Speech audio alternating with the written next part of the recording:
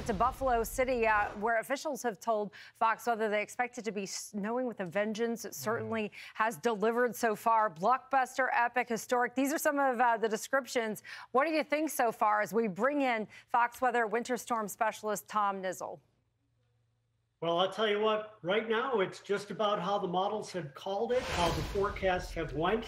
We expected this system to really ramp up last night, and it did not disappoint. Snowfall rates of 3 inches or more an hour, lots of thunder snow with this lake effect snow band, and we're just maybe about halfway through it. It is going to continue to pummel the areas from Buffalo just southward through the day today and into tonight.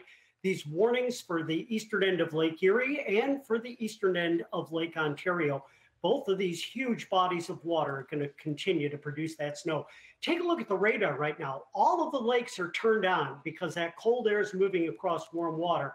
But the two lakes that are producing the heaviest snow now are the west to east oriented lakes, right down the prevailing wind, Erie and Ontario. That band off of Erie is very impressive, about 20 miles wide. On either side of the band, you've got partly sunny skies right now. But within the band itself, tremendous snowfall rates.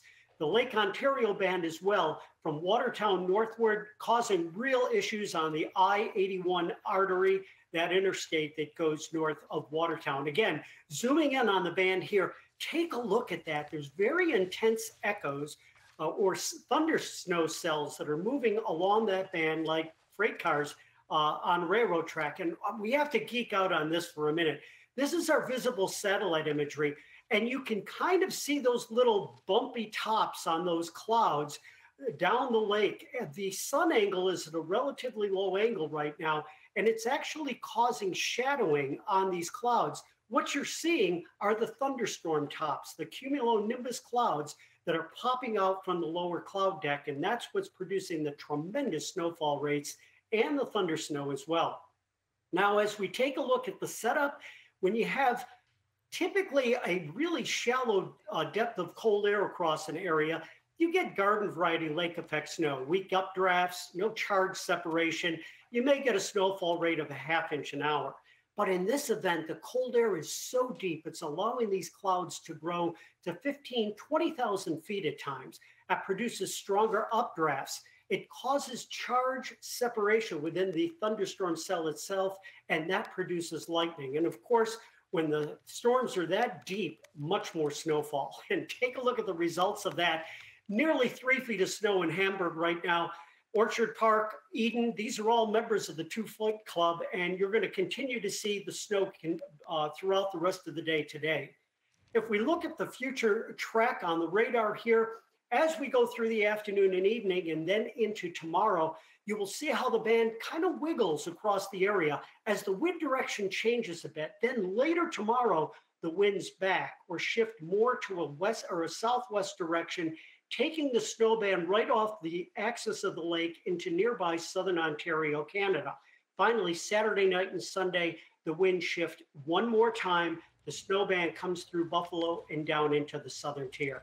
But total snowfall that still is to come will be in feet rather than inches. This is likely going to be a top 10 storm, certainly in Buffalo's history, and maybe as much as a top 3 storm for the month of November.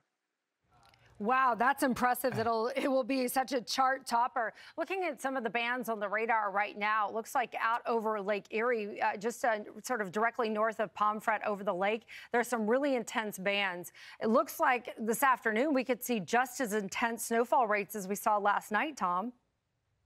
Yeah, it's very likely to see that. And of course, what's really a challenge here for the forecasters and residents alike is where is that narrow band going to set up? Because as you can see on the radar right now, both to the north and south of Buffalo, people could be going about their daily routines where little snow has fallen. But as that band drifts north and south, you go from clear conditions into a complete whiteout in a matter of minutes. So it was a really good move to close all the schools in the area. And of course, parts of the big interstate, I-90, New York State Thruway, closed right now through the region.